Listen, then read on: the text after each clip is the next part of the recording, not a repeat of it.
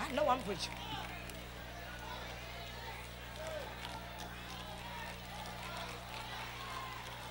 Because when you start spending that quality time with God and you start purifying and you start feeding your spirit the word, your discernment goes up. And God trains you how to love people from a distance. He trains you how to let somebody embrace you, and you know when you hug them, you're embracing a demon. Something about this one ain't right. I can't put my finger on it, but okay, I'm not getting to say nothing, but it's not.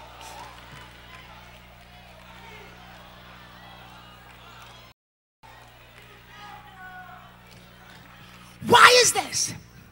Because let's look at the scripture right quick. Luke 8:11. Let me give you the meaning. Now the meaning, Luke 8:11. Now the meaning of the parable is this. The seed is the word of God. Somebody said the seed is the word of God. Say the seed is the word of God. Say it again. The seed is the word of God. It says in the 12th verse, those along the traveled road, are the people who have heard. Then the devil comes and carries away the message out of their hearts, that they may not believe, acknowledge me as their Savior, and devote themselves to me and be saved here and after. Now get what that just said. Those that travel along the way, those that travel along the way, those that travel along the way, those that just come to church on Sundays, is those that hear the word.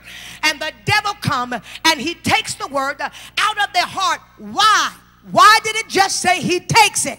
So they can't believe. Now, I'm going to tell you something. That was key right there. So let me reverse that. If I keep the word, I will believe.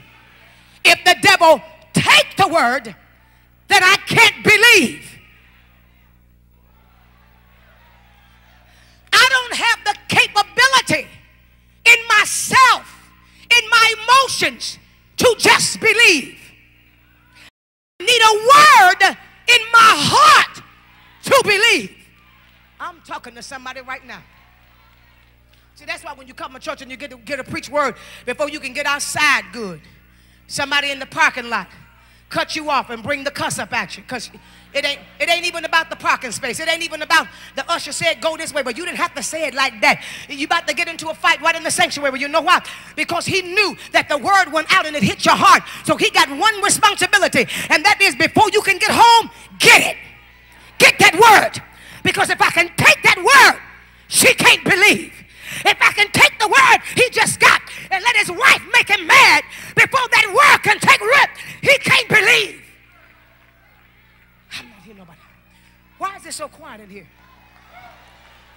Why is it so quiet in here? Well, I thought you was going to get the baby from the nurse. I got the baby last Sunday.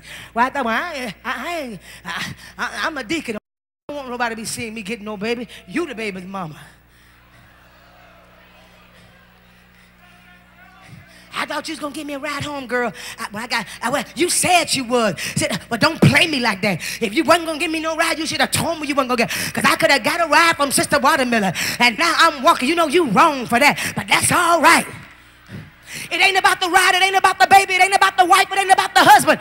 It's about the devil has an assignment. It's about the enemy knows that a real word went into the hearts of God's people. And now he has a responsibility. I got to get it. I got to get it. I got to get it. Because if I ever get it, the thing that they've been praying for, they're going to mess around and have the ability to believe God.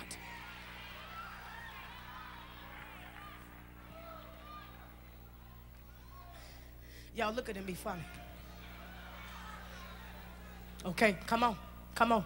Tell your neighbor, come on with me. Now watch this.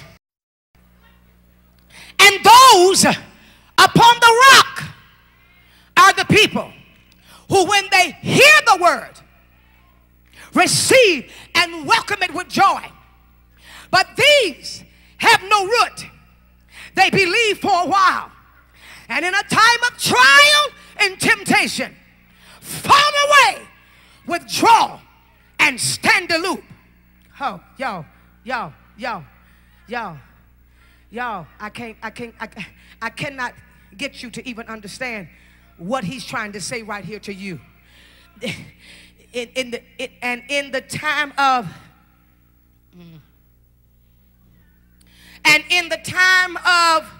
trial and temptation. Oh God, I love you, Jesus. The trial and the temptation is not about you. It ain't even your attack, baby.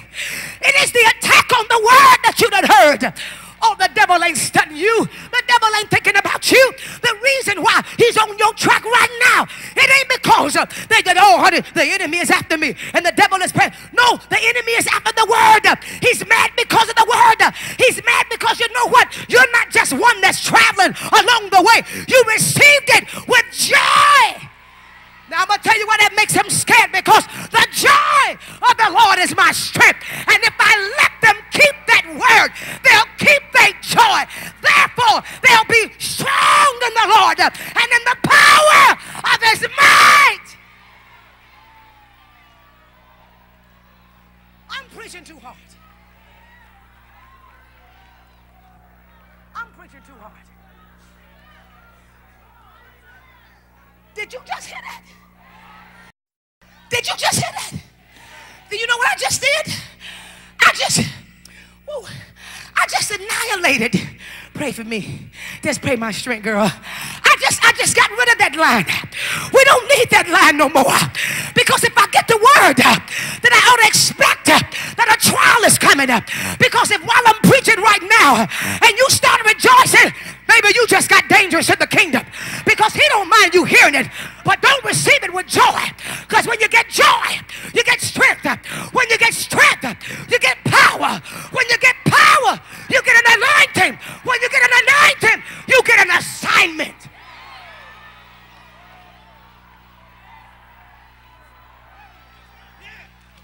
Y'all sit down. Y'all sit down. Y'all sit down. I gotta say that just in case you heard me say it. I was yelling too much for you to hear me. Oh, if I get joy, I get strength. If I get strong, I get power. If I get power, I get an anointing.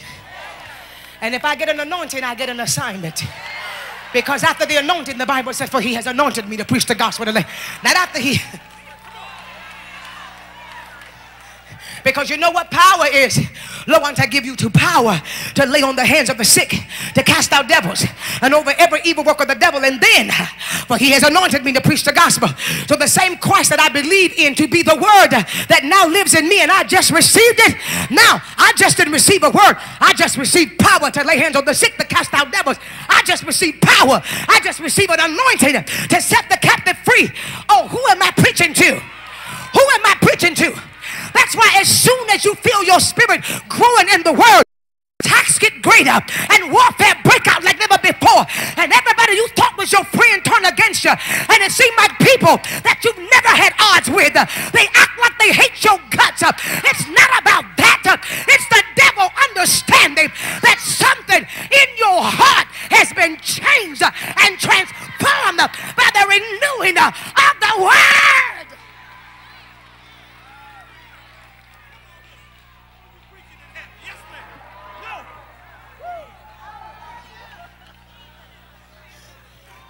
Y'all sit down because I got to calm down because I ain't going to finish this. I ain't going to finish this.